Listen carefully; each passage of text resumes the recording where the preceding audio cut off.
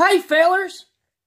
It's been a long time. I ain't seen you in quite a while. How you been doing? I got to thinking. Well, I got sick. A couple months back, got to feeling real cruddy. Felt crummy, I get cranky when I'm sick. Anyway, I got to looking around. There's this new illness going around. It's a sickness.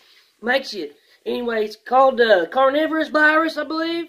Code name COPD-19. It's bad.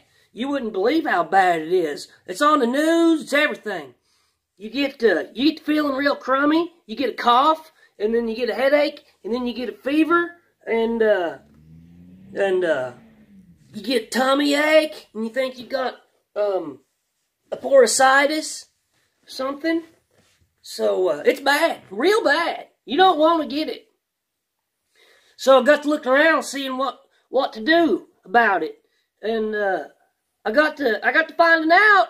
I went down to watch on the TV, and I didn't understand what they was talking about, and I went down to the Walmarts, and toilet paper. That's the answer. I didn't know all the things you could do with toilet paper. I'll tell you what, let's think about it. What all can you do with toilet paper? You have any idea?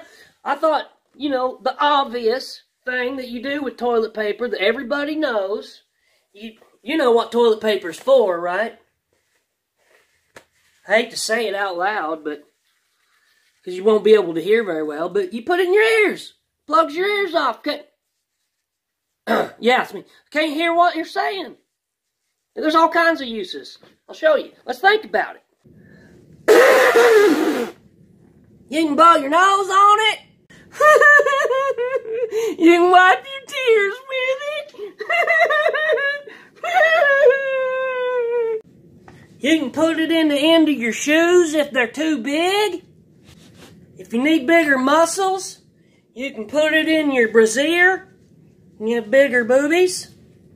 You can get a whole bunch of it and put it under your seat, right here under your bum, and sit on it, and squishy, give you a cushion, and unroll it a little bit, and then throw it, whoosh, and it has a tail like a kite, and you can decorate your neighbor's house with it, their trees, and their front yard.